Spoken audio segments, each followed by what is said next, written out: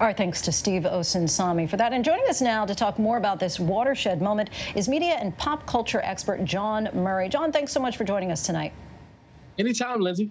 So Cops it's one of the very first reality TV shows, and while it's drawn many people to the profession, the show has been criticized for distorting that reality through the lens of entertainment. Would you say that that's a fair assessment? Absolutely, Lindsay. You know, there was a documentary podcast called Running from Cops that was really able to uncover some really nefarious actions going on behind the scenes with this show. From them doing unethical things like not granting people their bail until they signed release forms to appear on this show, to them using excessive force just to make sure that the show was more enticing, and also doing some things that were considered unconstitutional with their level of force and the way that they manipulated storylines with alleged criminals. And so that type of behavior being shown on television and the influence that we know that Cops has had with other people wanting to be cops, it was the blueprint in teaching people all the bad ways about the police and how they operate. And so because of that, the show had to go. And also talking about this show, Live PD, the show's creator and host Dan Abrams, who's also the chief legal analyst for ABC News, he defended Live PD, differentiating the show from Cops. Take a listen. Cops was a show that provided a highlight reel of amazing moments that happen in policing. And, you know, there were a lot of complaints about Cops over the years. I have to tell you, we didn't get a lot of those same complaints. Why? Because we were live. We were showing the beginning, the middle, and the end of the story. We had a really diverse group of police officers who were out there doing the hard work that police officers do every day. But look, we also have to accept that this is a new time. And what I had been hoping was that Live PD could have become a great venue for a national discussion and actually action.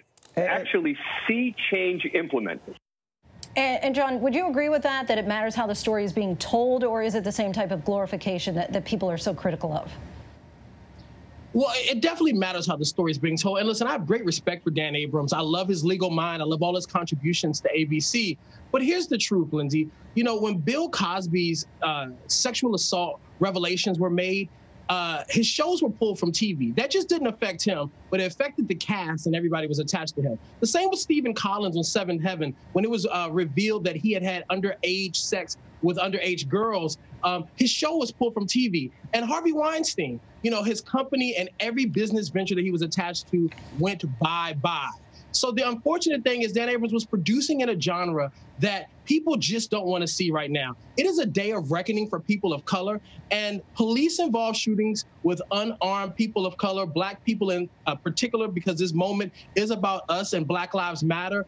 Unfortunately, he was a casualty of that. And I hope that Dan will continue producing content, and maybe he will find another way to tell the story of police that's more healthy and not reflective of the bad things and the trauma that people are experiencing in America. And let's talk about Gone with the Wind, for example. HBO Max has taken it down, but today filmmaker Spike Lee told our colleagues on The View that films like Gone with the Wind and Birth of a Nation should be seen, citing a slippery slope of removing these films from catalogs, but suggesting a notice of context before the film. In your opinion, what's the right way to do this? I think Spike is on the money with this. You know, when we go to watch most shows now, Lindsay, we get a disclaimer of the nudity, of the language, of the violence. And I think now networks have a responsibility to do a disclaimer during these shows to say, listen, this was not done in proper historical context. What you're watching, please look at it through a lens that's appropriate for its viewing pleasure, because these are historic works and people should be able to view these things, but you should know what you are signing up for. You know, when there was a Scientology documentary on A&E with Leah Remedy, and in between and out of every commercial break, they ran these disclaimers telling you the other side of the story. And so I think we have to reshape the way we look at these products and how we offer them to consumers. And just a couple of days ago, the co-creator of Friends said that she regrets the lack of diversity in that show. And the irony being that Friends is sometimes called out for borrowing from the show Living Single, which featured, of course, 6 Black friends in New York City and premiered the year before Friends did. Have we seen a change, would you say, in the 25 years since shows like this were popular? We've definitely seen a change. And listen, Friends was to Living Single what Elvis Presley was to Little Richard. Like, sometimes we just have to call a thing a thing. And listen, one of my close friends, and I got permission to tell this story, Sherry Shepard, former co-host of The View, she was one of the few Black faces that was on Friends. Her, Aisha Tyler, and Gabrielle Union. And Sherry was on Friends at a time where you sent out postcards to let people know, hey, I'm going to be on TV. And on her postcard, she sent out a color photo of herself, and she said, Friends gets a little color. Well, she also sent that photo to Marta, and she got the postcard and was never asked back on the show. So I don't know how oblivious she is to the fact that she didn't have a lack of diversity and she wasn't aware.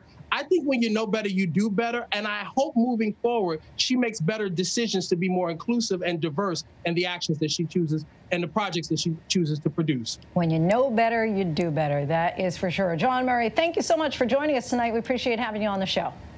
Anytime.